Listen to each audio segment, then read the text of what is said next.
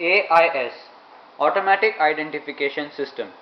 It is a ship-shore based data broadcasting system operating in VHF maritime band and is used for information exchange from ship to shore, shore to ship and ship to ship. The main screen of AIS contains information like our position, date and time, our navigational status and target lists that include MMSI number, name, range and bearing of the other vessels in the vicinity. There are 4 types of messages that we can get from an AIS: static messages, dynamic messages, voice related messages and safety related messages. Firstly, the static messages. These messages are permanent in nature and cannot be changed, such as our ship's name, IMO number, MMSI number, call sign, height over keel, type of the ship, etc.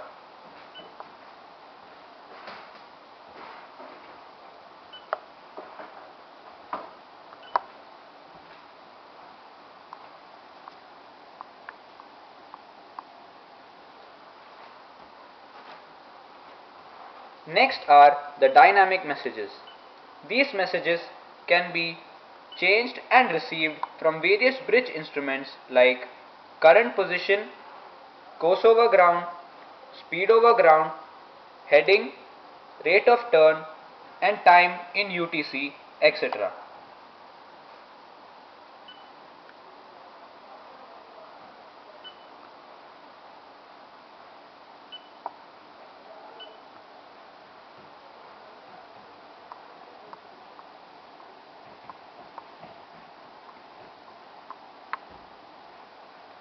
Also, navigational status are a part of this section. These have to be set manually.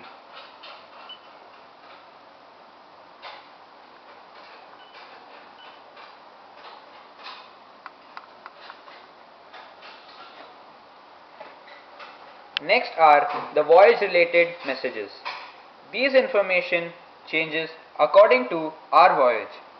They contain information like ETA, draft, number of people on board, destination, cargo, etc.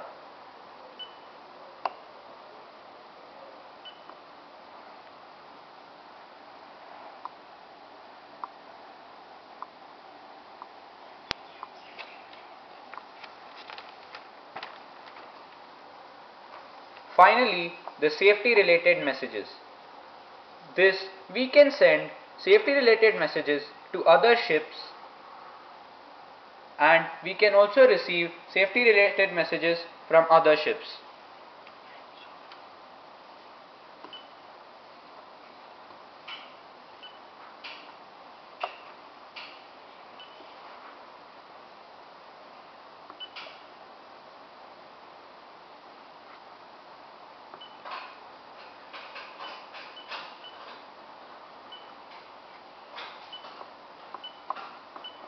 These safety related messages can also be sent and received from shore.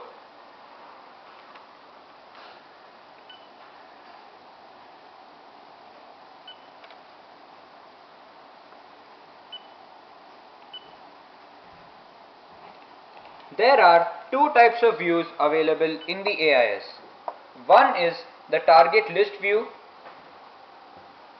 containing the MMSI number, the name of the vessel and range and bearing. Secondly, the plot view. This displays the targets closest to your ship and shows MMSI number, range, bearing, speed over ground and heading of the other targets.